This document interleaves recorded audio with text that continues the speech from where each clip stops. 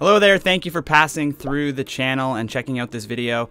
I recorded this yesterday and for some reason my camera got all screwed up when I was recording it, and so it's really dark for some reason. So I wanted to just kind of record this and kind of give you the heads up that it's a weird recording, but I did put a lot into this video. This is an important topic and I think that I needed to do it justice by providing a lot of evidence around it so that people could really understand where we're at with this. So I did it a little bit different than other videos that I typically do. I did it with a PowerPoint presentation. So this video has accompanying slides and a super dark video of me, which is really weird, and I do apologize for that. I don't know what happened. But anyways, if you are new to the channel, be sure to like and subscribe.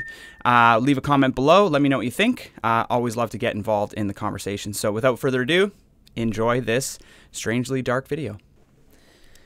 Hello everybody and welcome to Ask Concussion Doc. This episode is all about CTE, chronic neurodegenerative conditions associated with concussion. The title of this talk is How Worried Should You Be About the Long-Term Effects of Concussion? So maybe you've had one concussion, maybe you've had a couple concussions, maybe you have a history of playing contact sports and you're really concerned about what this has done to your brain in the long term. So what I'm going to do today is I'm going to go through all of the research in this area, talk about what we know, talk about what we don't know, and all of the kind of question marks that still surround this topic. This is somewhat of a touchy topic because there are many people that feel that these changes have happened to themselves and or a loved one. What I'm talking about here is purely based on the scientific evidence that we have at this point in time.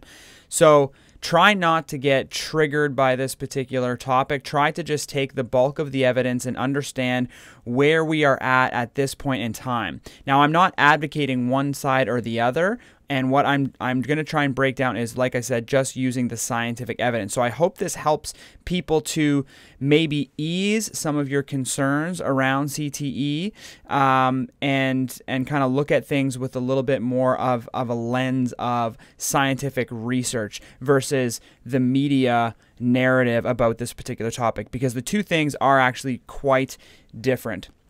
So let's first talk about the media story around concussion, and then we'll talk about the research, and you guys can kind of put that together. Now, this is going to be a pretty deep topic. I have a bunch of slides that I've prepared to go through on this subject. I also have Instagram Live going here, so if you guys have questions as I go, obviously you won't be able to see my slides as I go through this, but feel free to ask me questions as I do this, because then I think we can have a bit of a discussion at the end of this topic. So I might actually run out of time on the Instagram Live because I did put a lot into this because I wanted to kind of do it justice and cover it in this way. So this is, I think, going to be a pretty interesting one, probably going to challenge some of the conventional beliefs that are held about this particular topic. And may, upset some people with me. But like I said, I'm just trying to come at this from a point of view of what do we actually know and where are the question marks that still remain. So let's talk about media sensationalism, right? The media and the news organizations often get the story wrong. We've seen this with a number of things, especially in recent memory, where the scientific literature is not portrayed accurately by news outlets. They tend to portray one side of the story, and it tends to take on the narrative of fear, right? The business model of media is fear gets attention and clicks and reads. People are more likely to click on something that has a fearful connotation to it, something that is imminently threatening to them as an individual or someone they know or loved ones. They're more likely to click on that, engage with that, read that, because we are more fear-driven. Business model of media is fear-driven, click-based things. The more clicks they get, the more ad space they can sell. The more attention they grab, the more ad space they can sell. So this is why a lot of our news media centers around negative stories, and fearful narratives. So we have to keep this in mind when we think about concussion and what we're actually hearing in the media. Is this fact, or is this a narrative around a fear-based model? And so I'm showing on my screen now, for those watching on YouTube, a number of different news, articles and sensational headlines that you see around concussion. There's one here that says, "This is your brain on football." Eric Lindros, The Untold Concussion Story. We have a movie that's been dedicated to concussion. And I have another headline here that was published on CNN a few years ago. And the headline is, "CTE found in 99% of studied brains of deceased NFL players," right? Now, if you've had a couple concussions in your life, or God forbid you were a football player, how is that headline going to make you feel? You are likely going to read that, or you may ignore it, but see the headline and start to feel anxiety around this particular condition and start to think that you too may be the victim of this particular condition. So the question is, how does that make you feel, right? It gives you that fear response, likely, if you've had any impact around concussion. Now, there was a study that was done just this past year, and looking at how universities and academic institutions publish press releases around their research. And those press releases are what the media takes and uses to publish stories. And so the press release coming out, if it has, a sensationalistic viewpoint, the media is more likely to grab that. And again, academic institutions are likely to try and promote things that get published in the media because that increases funding rates, it gets more grant dollars, it increases donors from alumni of that institution. So there's a whole bunch of reasons why you would sensationalize the research that's coming out, the press releases around the research that is being done. And this particular study found there was a high degree of spin in recent press releases dedicated to concussion research. The reports often overstated the strengths and practical impact of the study, publicized substandard research without clinical relevance, while downplaying or completely failing to report any limitations and caveats to the study. Misrepresentation in press releases can affect real-life medical decisions and outcomes. And the reason why it can affect real medical decisions and outcomes is because it's not only the public that's reading media articles and assuming that what they're reading is factual, but also healthcare providers are reading media documentation as well, right? Healthcare providers, especially if you're a family physician, you're dealing with 1,000 different, a million different things that you have to try and keep under, wraps. And so you can't read the research. You can't do a deep dive into the concussion literature to help your patient understand that, yeah, it's really not as sensational as you're reading in the media. And so what you get is medical professionals starting to think the same thing that the media is portraying. Now, here is a really good quote that came from an article that was published a few years ago, and I will just read this out because I think this makes so much sense. "The problem is further compounded by the fact that providers, meaning healthcare providers, are subject to the same media sensationalism surrounding CTE, and few are positioned to take on the sort of rigorous review and analysis of the CTE literature presented here. Hence, providers across settings like emergency rooms, primary care clinics, mental health clinics are likely to be unprepared to provide the very education required to ameliorate anxiety born of media hyperbole, and thereby to inadvertently collude with patients and perpetuate the very anxiety that's driving their symptoms. The fact that education is among the best evidence-based interventions for preventing poor outcomes after mild traumatic brain injury makes this situation untenable and illustrates the vital importance of correcting misunderstanding regarding TBI and CTE among public and health professionals." And that is what I'm going to try and do to this. So here we go. This right here that I'm looking at on my screen is what's called the evidence pyramid. So if you look at the quality of scientific evidence, there is a pyramid. There is a hierarchy of what constitutes good, strong evidence and what constitutes low quality or preliminary evidence. At the very bottom, you have expert opinion. Kind of just, we don't really know, we've never studied it, but based on what I know about X, I can assume that the same is likely to be true of Y. So I may infer this because I'm an expert in the area. I start to kind of take what I know about it and kind of make predictions as to what I think is going to be associated with a completely separate condition or something along the same lines, but not quite the same. So you have expert opinion. That's the lowest form of evidence. It's just something we think. And oftentimes when we do studies on things that we think are going to happen, it turns out to be not accurate, right? So this is why research is so important.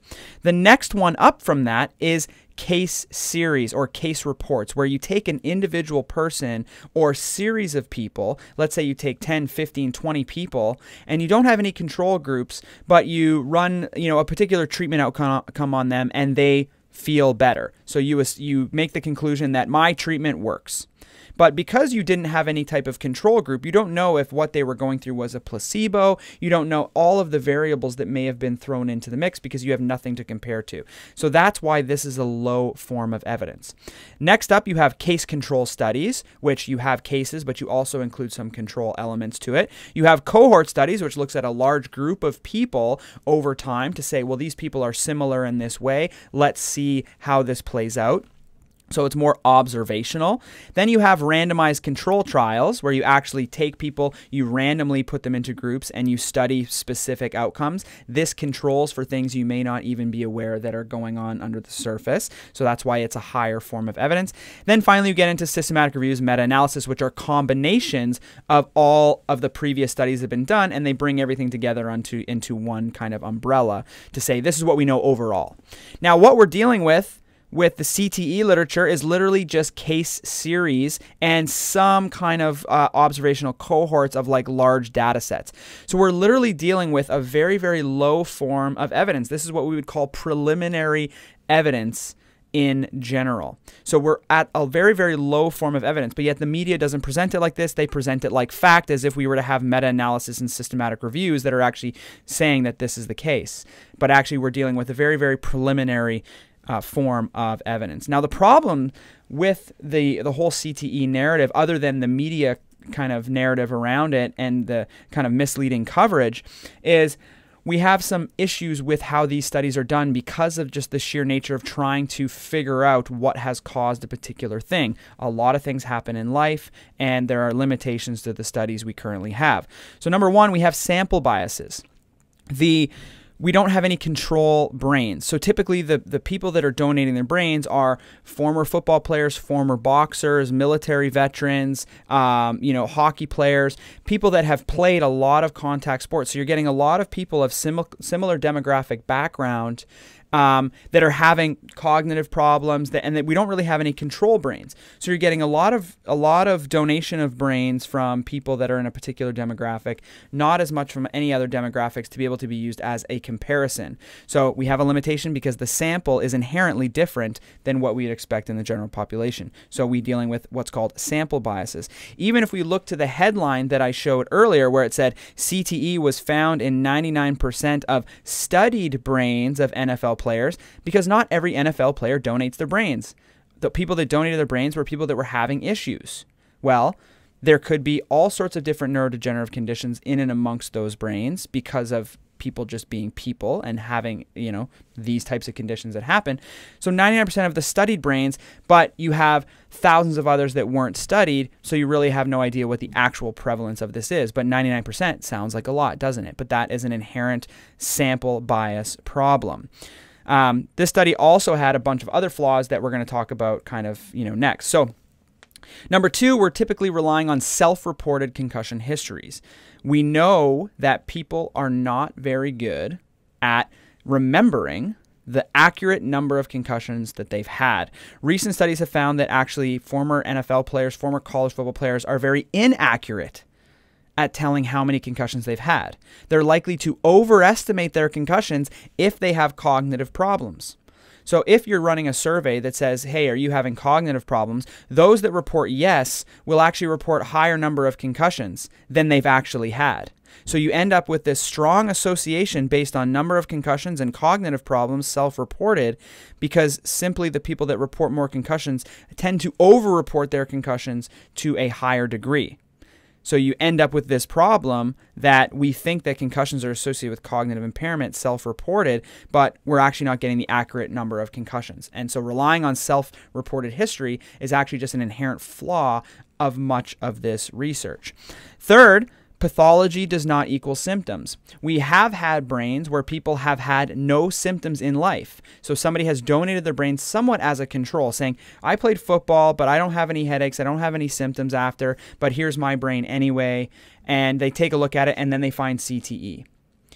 So if the pathology of CTE, meaning the little findings they find inside the brain, the tau pathology that's inside the brain, if that is the cause of symptoms, how come they can have this particular thing and not have symptoms? So that's question one.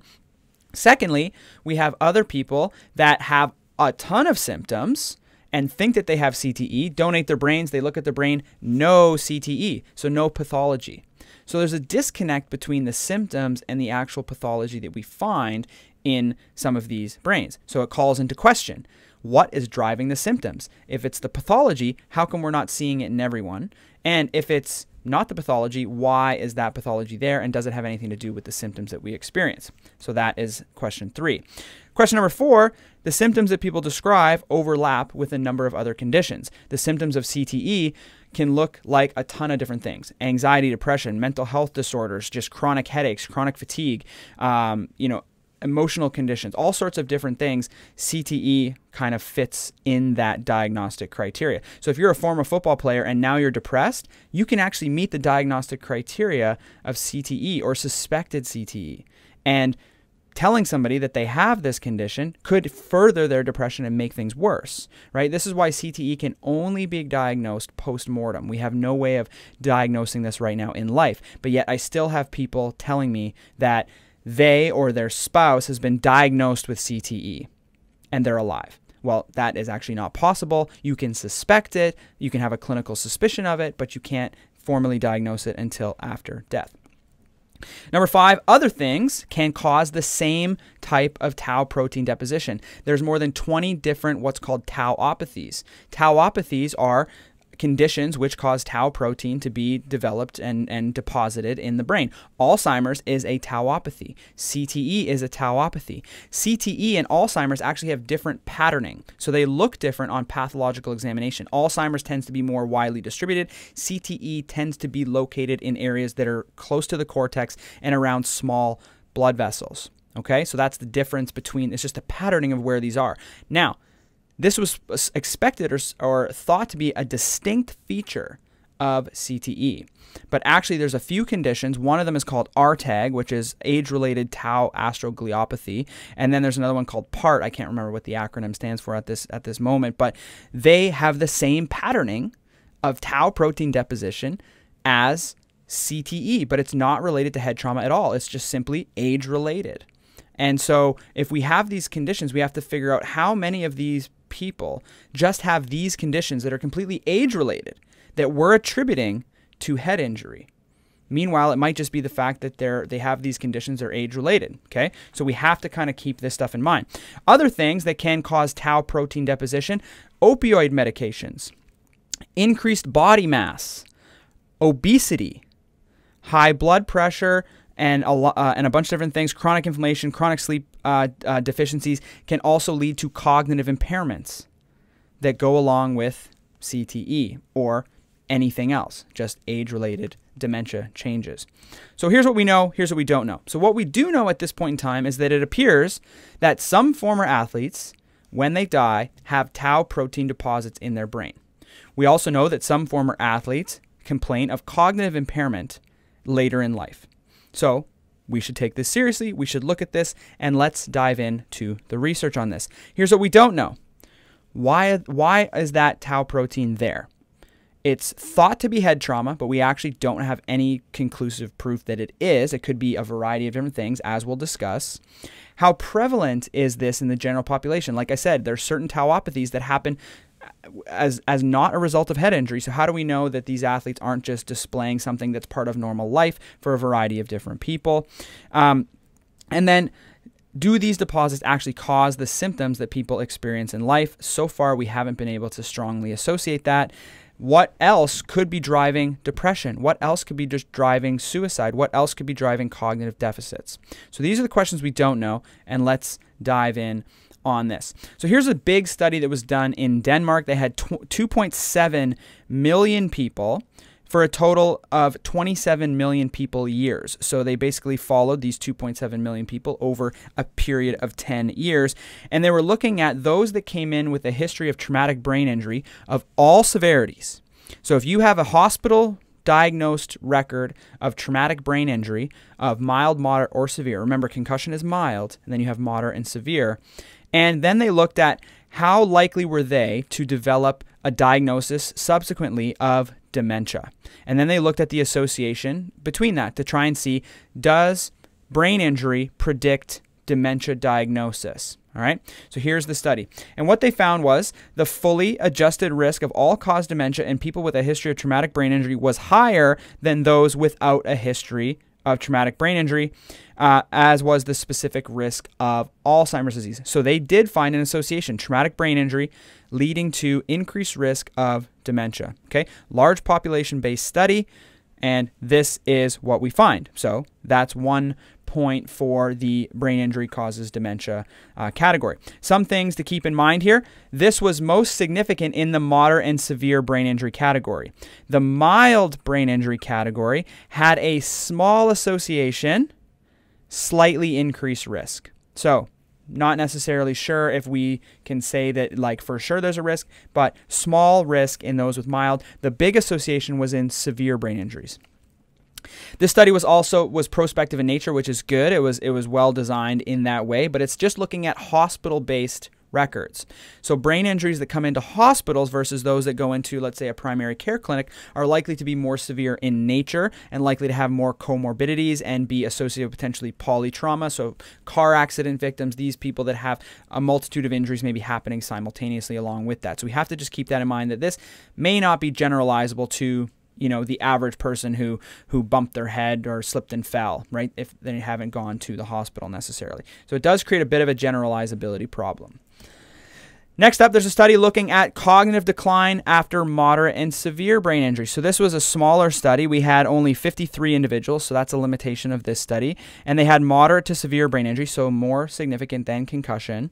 And they had 26 controls, and they studied them prospectively to see who would develop cognitive decline. And what they found was individuals with traumatic brain injury did not show a significantly greater decline in neuropsychological performance over time compared with demographically similar controls. There was no association between change over time with IQ, time since injury, or injury severity. Being older at injury time did have greater adverse events, and you'll see that throughout the studies. Those that get their concussions later in life, particularly like elderly individuals, tend to have cognitive impairments that do come on kind of stronger than if you get it when you're younger. So this one found no association between moderate and severe brain injury and any type of cognitive impairment. So no association. Smaller study though. Next study here looking at soccer players, former professional soccer players. They looked at people that played soccer between January 1st, 1900 and January 1st, 1977. And then they compared them with 23,000 people of the general population. And they looked at their hospital records between 1981 to 2016 to see how many of those people that played soccer during that span came in with dementia and neurodegenerative diseases later in life. And so they had 7,600 male former professional soccer players compared to 23,000 members of the general public. And what they found was there was an increased risk of neurodegenerative disease among soccer players versus the healthy controls. So they did find increased risk. Regarding career length, risk was highest among former professional soccer players with career lengths lasting longer than 15 years. So the association was the longer you played soccer, the more likely you had risk of neurodegenerative disease. Now, they're attributing this to head trauma, but what else could happen over a career of playing professional sports, right? You could have, increased drug and alcohol abuse. You could have, just the sheer volume of physical exertion and just like exercising to such a significant degree. What does that do? Does that create any type of impairment? Almost over exercising? We don't know. It could be, the diet that people are taking, the supplements people are taking, the stress that you may be under while playing. There's a whole bunch of different reasons that can happen, or things that can happen over somebody's life that we have to take into consideration. So what we have here is we set length of career playing soccer is associated with increased risk of neurodegenerative disease. We don't know what in the game of soccer led to that particular finding. We don't know. All we know is soccer and this. Okay, so we don't have any necessarily correlation there, and head trauma being an inciting thing. And then we have this other study here looking at rugby players. So this study looking at rugby players, total of 146 participants were recruited. Mean playing career length was 15 years. A total of 80% reported rugby-related concussions. So 80% of the sample reported rugby-related concussions. And they found no association between concussion and the preclinical Alzheimer's cognitive composite, so no cognitive decline. Overall, there was no association between concussion and cognitive function. However, they did find an association with age. So again, there's some age-related things here. So the older you are, potentially there is more of an issue. Next up, we have a study that was done in 2005, but this is an important one.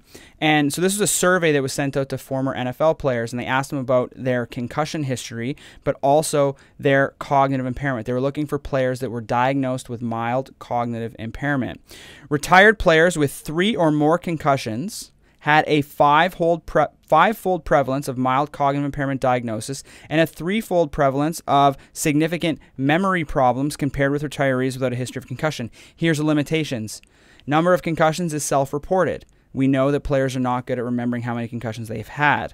Secondly, these other things, reporting significant memory problems. Like I said, you're just self-reporting this. And oftentimes what you'll see in some studies that are coming up is that those that report significant memory problems, when you actually study them, a lot of them don't actually have memory problems. So it's self-reported. They feel that they have memory problems, but they actually do not. Now, secondly, when you look at this sample versus the general population, overall, Alzheimer's disease diagnosed in this sample was 1.3%. So 1.3% of this particular sample had been diagnosed with Alzheimer's disease.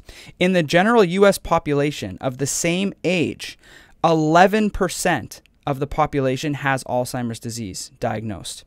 So based on this, you're actually less likely to have Alzheimer's if you've played in the National Football League. Secondly, in this population, only 2.9% reported that they had had a history of mild cognitive impairment or a diagnosis of mild cognitive impairment. In the general U.S. population, mild cognitive impairment diagnosis ranges between 5 and 30%. So again, less likely to have mild cognitive impairment in former NFL players than the general population. Same thing with depression. So they found that 11% of respondents in this particular study, former NFL players, reported having a history of prior or previous or current diagnosis of depression. So 11%. In the general U.S. population, the number is 16.5%. So again, you are less likely to have prior or current depression if you played in the NFL, which is counter to the narrative that you hear in the media. Here's a study looking at high school football play in the 1940s and 50s. Back when equipment wasn't as good and the rules were not favorable and there was no concussion protocols whatsoever.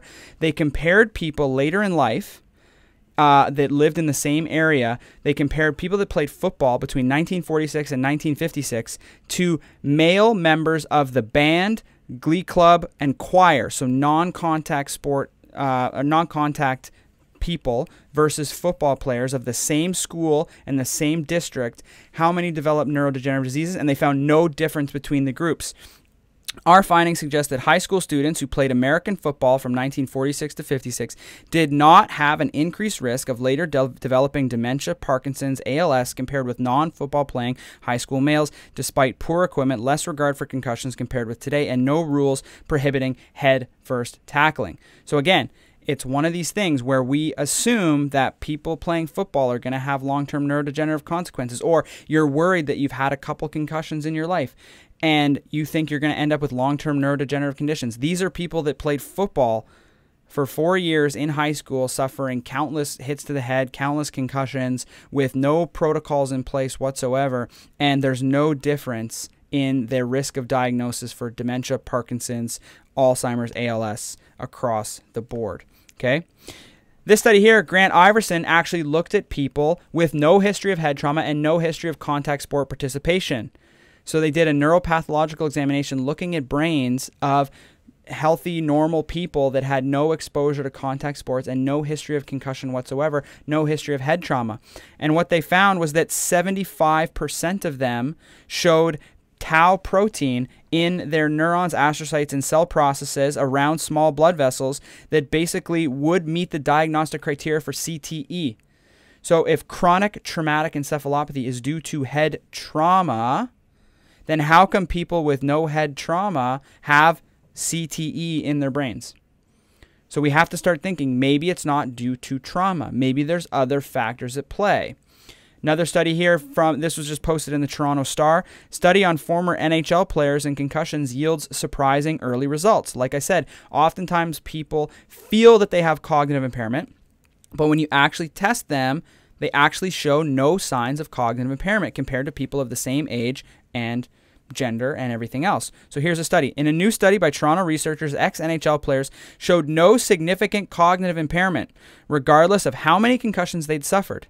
But the findings don't match how some players say they feel. So again, you say you feel one way, but you think you have memory problems, you think you have cognitive problems, but in reality, when we test you, you're the same as everybody else.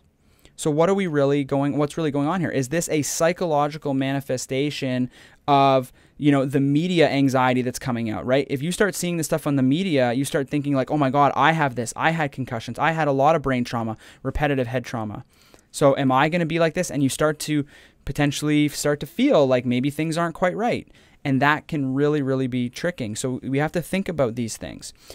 Next up, obviously a super touchy subject around this, but suicide. Okay, concussions are associated with suicide. You see reports in like Time Magazine, the most dangerous game, and it has a deflated football. There's this headline that says, "I will go to the grave believing that concussion killed my son." Then you have Steve Montador and all of these other ex-NHL players and Junior Seau and committed suicide, and people are attributing this to concussions, repetitive head trauma, brain injury.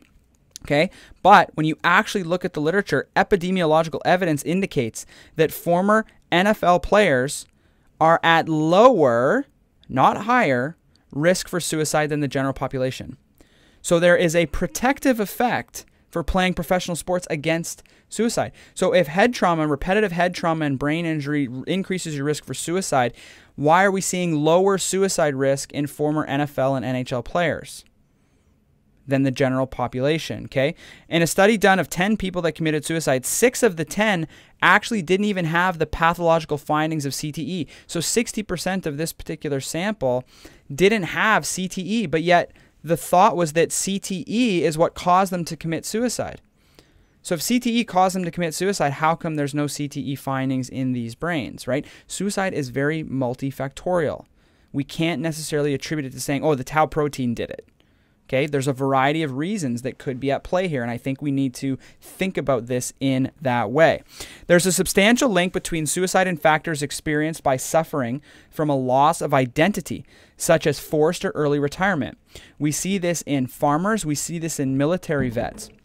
People that have this identity of like, I'm in the military, and then you're discharged. Well, what do you do now? If I'm not doing this, what am I doing now, right? You have professional athletes that have played their whole, junior, high school, college, professional careers, and this is what they've done, and all of a sudden they're 30 years old, and it's over. What do you do now? Who are you now, right? The loss of identity is associated with increased risk of depression, cognitive decline, and suicide. So how much of this is at play, and not necessarily anything to do with head trauma, brain injury, but just the psychology of being forced out of your vocation, your job, and having really nothing to fall back on, loss of identity. That is a big thing. We see it across other spectrums. So we have to consider this in this particular field.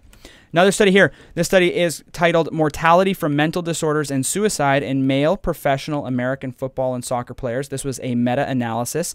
And what they found was that former male NFL players had a lower risk of mortality from mental disorders and suicide than the general population. So this was another study that was done. This finding was also corroborated in male soccer players. So the narrative in the media is that concussions, brain trauma, CTE are leading to players to commit suicide, but in reality, they're actually at lower risk for committing suicide than any member of the general population. Okay? Conclusions: participation in male athletes in American football or soccer at the professional level might confer a certain protective effect against mortality from mental disorders or suicide. So, what does the evidence say? Where are we at? Well, it's mixed at best. We're all over the map. And these are cases looking at professional athletes that have spent their whole adult life in their early adult years getting hit in the head and concussed. And it's still not clear at that level. So if you're somebody that's had 1 or 2 concussions, are you worried, or should you be worried? If you're somebody who's played professional sports, should you be worried? Well, it may not be so clear-cut. And I'm not telling you completely not to be worried. And I think at the end here, we're going to talk about some things that can be done if you are worried. But I'm just thinking that we're not at the point yet where the media says we are. And I think a lot of people are falling into the trap thinking, I am screwed, when they really don't need to be thinking that way yet. They need to be going, okay, let's look at everything and realize that, there's a good chance that there's really nothing here, right? There may be, but there's a good chance that there's not.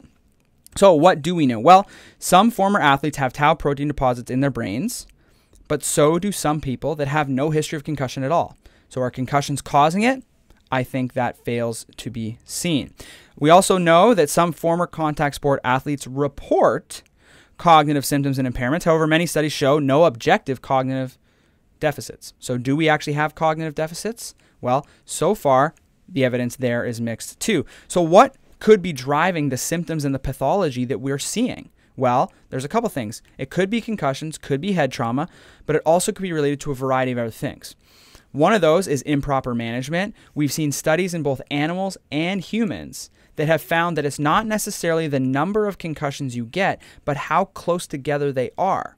Now, we see in mice studies, so there's a study done by William Meehan where they gave 3 groups of mice, each of them 5 concussions back to back.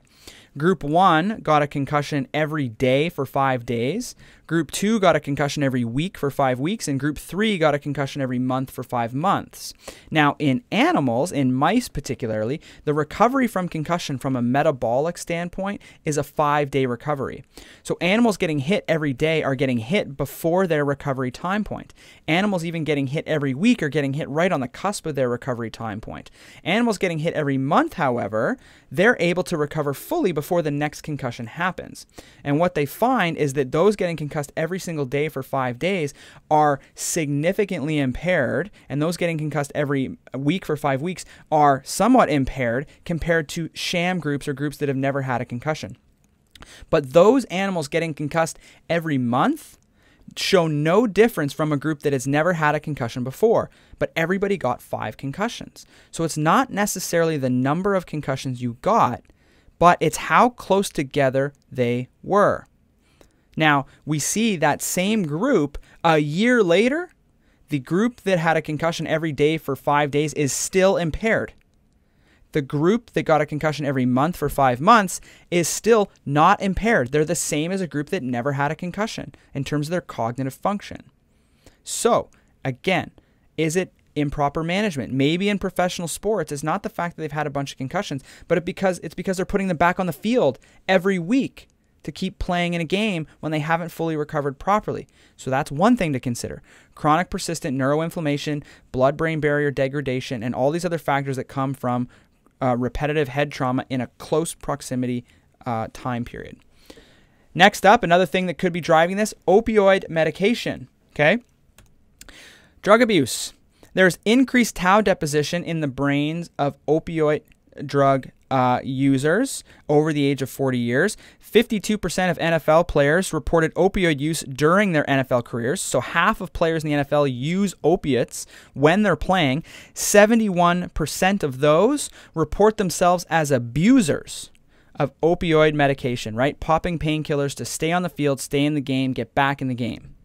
Current opioid use among NFL retirees is 3 times higher than that of the general population. Now, if opioids lead to tau protein deposition and you have NFL players using opioids to a significant degree, how much is that causing what we're finding on the pathological examination? Not only that, but the symptoms of chronic opioid use can reflect that of concussion, depression, the rebound headaches, chronic pain, all these other factors that kind of go into this is associated with it. Opioid use is linked with similar symptoms to CTE, memory impairment, perception difficulties, altered psychomotor function.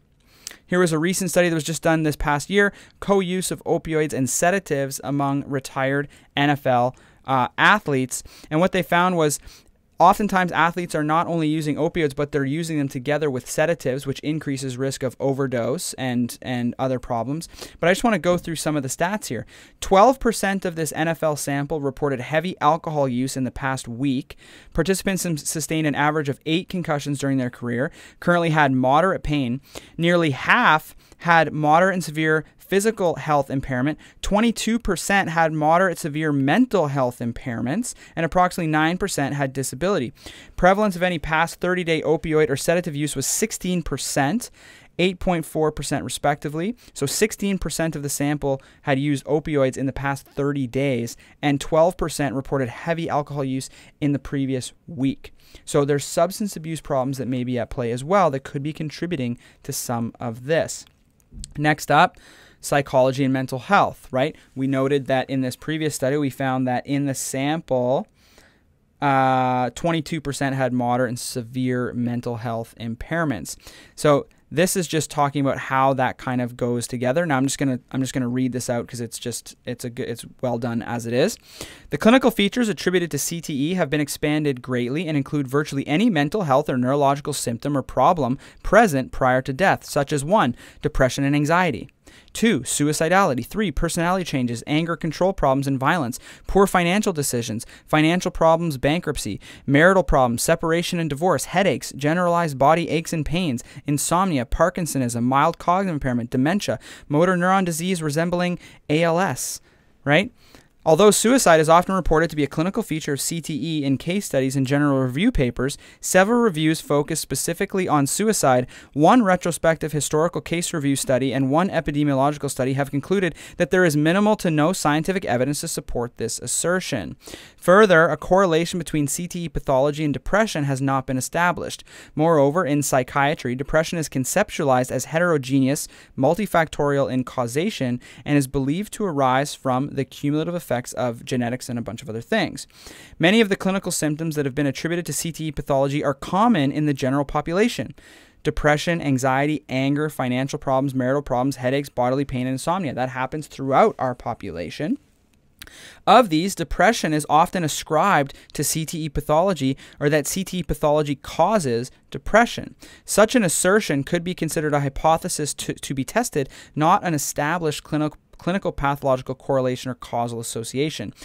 Therefore, former athletes, military veterans, and civilians who have neuropathology characteristic of CTE might experience depression for a broad range of reasons, similar to people in the general population who have no history of athletic participation or military service. Simply put, if a former athlete developed depression in association with life stress, marital problems, and chronic pain, that person could be incorrectly assumed to be showing the clinical features of a progressive neurodegenerative disease, the diagnosis of which could further exacerbate this psychiatric condition. So, these are things we have to keep in mind. Chronic inflammation is another potential driver of both the symptoms that people experience as well as the neuropathology that we see post-mortem. Alcohol use, obesity, high blood pressure, lack of exercise, sleep disturbances, all of these contribute to neuroinflammation, gut issues, and subsequent neuroinflammation. Inflammation is now thought to be kind of the leading thing behind neurodegenerative conditions. So we should be considering the fact that concussions can drive neuroinflammation, and all these other things can drive neuroinflammation. Concussion paired with all of these other things make even worse neuroinflammation. And then the neuroinflammation may be actually the cause of all the other factors that we see on the neuropathology and the symptoms that people experience, right? These things cause cognitive issues, depression, anxiety, and neurodegenerative conditions. Here's a quote looking at a recent study that was done just this month in World Neurosurgery. Older patients with hypertension displayed significantly higher cognitive impairment risk after even mild traumatic brain injury. For these patients, we should take carefully management even after mild traumatic brain injury. So hypertension and age were associated with cognitive decline more so than just concussion itself. This is a series of studies that were done at the University of Buffalo a few years ago, and they were looking at early onset dementia, but also imaging findings. So here's the results. They compared former NFL and NHL players with non-contact sport athletes. I believe it was cyclists and swimmers. Yeah, it just says matched non-contact control athletes. So what they found was former NFL and NHL athletes perceived themselves to have impaired executive function, but this was not confirmed by objective neurocognitive assessment. Again, they thought they had something wrong. Objective cognitive assessment finds no difference between them and non-contact athletes. No significant differences were found when comparing contact sport athletes with controls on the presence of mild cognitive impairment or brain structural and functional tissue injury. So they looked at fMRIs as well. Contact sport athletes were more anxious and were more likely to report unusual beliefs and experiences. Conclusions. None of the retired contact sport athletes qualified as having early onset dementia consistent with chronic traumatic encephalopathy. There were no remarkable differences in imaging, cognition, behavior, or executive function from non-contact sport athletes. The results underscore an apparent disconnect between public perceptions and evidence-based conclusions about the inevitability of chronic traumatic encephalopathy and the potential neurodegenerative effect on former athletes on contact sports. So here's some interesting findings. 18 of the 22 contact athletes reported sleep problems. Sleep causes neuroinflammation. Only one of the non-contact athletes had sleep problems. 16 of the 22 contact athletes also had a previous surgery to other injuries due to another injury sustained while playing versus none of the non-contact sport athletes. Surgery, inflammation, pain, abuse of substances, also inflammation. 19 of 22 contact athletes reported chronic pain that was confirmed on physical examination versus only one of the non-contact athletes. Non-contact athletes were almost twice as likely to participate in regular exercise versus the contact athletes. So you have contact athletes that are having sleep problems, previous surgeries, chronic pain, and they're not exercising. All of these things contribute to neuroinflammation, depression, weight gain, poor blood flow, poor cognition. And so is this concussion or is this lifestyle effects after playing sports? The quote here on the conclusion, these athletes, the athletes who are experiencing mild cognitive impairment, may have more to worry about because of obesity, chronic pain, and sleep disturbances than they do with their history of playing a contact sport. And this study was just published March of this year, so 2022, literally this past week. Sleep quality, a common thread linking depression, post-traumatic stress, and post-concussion symptoms to biomarkers of neurodegeneration following traumatic brain injury. Conclusion, the congruency of associations raises the possibility of a common pathophysiological process underlying differing symptomatologies. Given its role in neurodegeneration and mood dysregulation, sleep physiology seems a likely candidate. So, sleep is impacted. Gut, diet, inflammation is impacted. Opioid medication is impacted. Mental health, psychology is impacted. Possibly head trauma is a factor. Possibly genetics are a factor. So really what we're looking at here is potentially a multifactorial thing. We can't necessarily say that head trauma causes this, but it could be a factor at play. This is where we're at. We just don't know. So what we have here is a neurobiological perspective. We have a psychosocial perspective, and it comes together in neuropathology and clinical and functional outcomes, and everything's included in this. So I have a model in front of me here that says genetics, normal aging, exposure to anesthesia, which can do that as well. We have social withdrawal, retirement adjustments, financial status. It's not going to be helpful if you've lost all your money and now you're broke and not able to, provide for yourself. And then you have psychiatric conditions, sleep disorders, chronic pain, neurodevelopmental issues. They don't have neuroinflammation in here, but basically all of this stuff feeds in to potentially create a clinical picture as well as a pathological picture. And so the question is, at the start of this, how worried should you be about the long-term effects of concussions? Well, it kind of depends.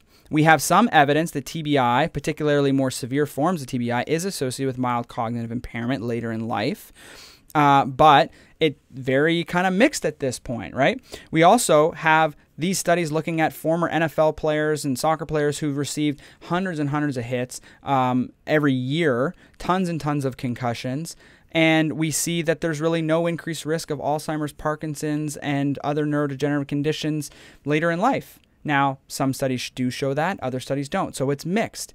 So if you're somebody that's had a few concussions here and there throughout your life, I think your risk is next to zero. You shouldn't be concerned about this really at all. If we're having this difficult of a time finding an association in former NFL and NHL players that literally got banged up for years of their life, I don't think that you have to worry because you've had 3 concussions in your life. Like, don't even think about it for another second. Now, if you're a professional athlete or you played a lot of contact sports or you're a boxer or anything like that, military vet, whatever it is, and you had a lot of head trauma, a lot of impacts, then maybe there could be some risk to you. Okay, so you should, maybe be a bit worried about it, but there's things you can do. Now, a lot of this is based on a theory called the accelerated decline hypothesis. Basically, over time, we cognitively decline as a result of age. The theory here is that getting concussions along the way increases, so that normal trajectory is like this, concussion trajectory is like this. So you actually just hit your cognitive decline faster and sooner than you would if you were just normal, healthy person. Okay, so this is called the accelerated decline hypothesis.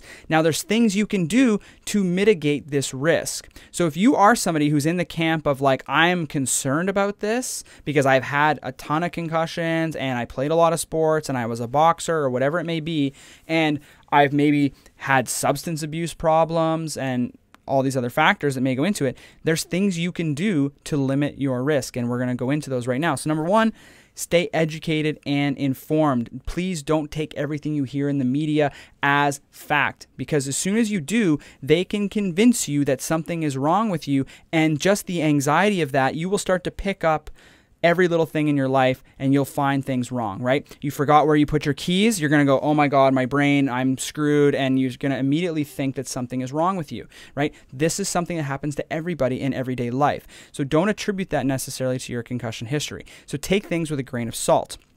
Okay, they are not concerned with science, they are concerned with clicks, and fear gets clicks, and so they're going to present this in a fearful angle. Consider other possibilities, right? Prioritize your mental health. Anxiety and all these things drive the same symptoms as CTE and concussion and PCS. So if you can get your mental health under control, you can potentially mitigate many of these symptoms. Neuropsychological assessment. If you think something's wrong, if you think you have memory impairments, go and actually see a neuropsychologist, because oftentimes in cognitive testing, they'll actually find that, no, you don't have any memory impairments. And that might just make you feel better about the situation. So if you are concerned, you can find a neuropsychologist and undergo some testing and see. Stay cognitively and socially active, right? We need to keep our brains active. We need to keep them sharp, neuroplasticity, all of that stuff. We need to be learning new skills and trying new things and doing things we've always done, socializing, laughing, having that, exercise, all of the stuff. You need to be physically, mentally active to keep your brain healthy. And finally, reduce inflammation, okay?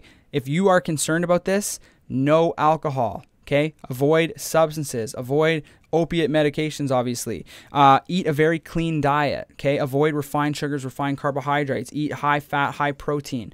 Optimize your sleep, right? There's things you can do to make your sleep like very, very, very good, very efficient. Clearing excess inflammation is important. Regular exercise, all of these things help stabilize blood pressure, stabilize mood, improve the clearance of inflammation in your brain, reduce the chances of having neurodegenerative conditions. So just because you've had a couple concussions in your life doesn't mean that it's over for you. You can take the steps right now to prevent this accelerated decline hypothesis. So I'm showing an image on the screen here where you have kind of normal healthy aging in this line that's going down. This is kind of the accelerated decline hypothesis. You then have a situation where you get concussions and you don't really do anything about it, and you get systemic inflammatory conditions. You're going to have an accelerated decline hypothesis. But if you take the right steps and you actually have reduced inflammation, improved diet, exercise, all of these things, you can prevent or stave off that accelerated decline over time on a hypothetical way. So if you are concerned, you can do the right things. Now, if you are a clinician and you want to learn more about how to manage concussions and learn more how to help your patients with these conditions, help them with rehab, help them with getting back in exercise, help them find the right diet, then check out some of our clinical training programs at CompleteConcussions.com.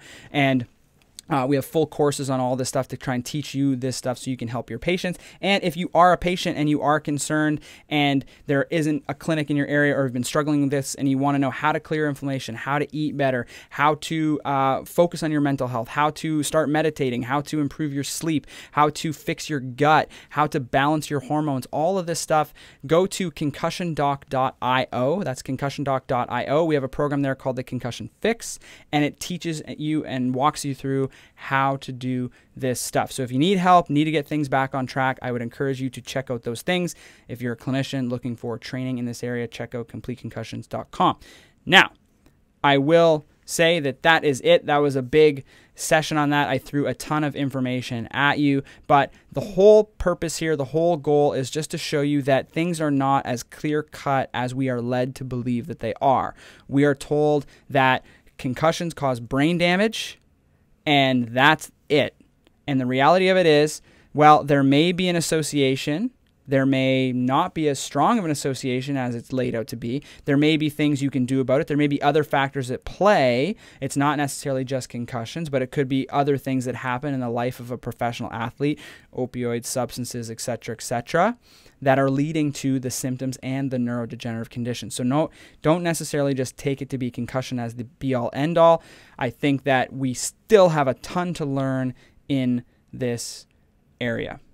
That's it. Hope you liked it. Hope you were able to get through all of that. Next week, I'm not even sure what the topic is, but I will be back on Wednesday, and I will see you then. So now I will take questions from the Instagram live group.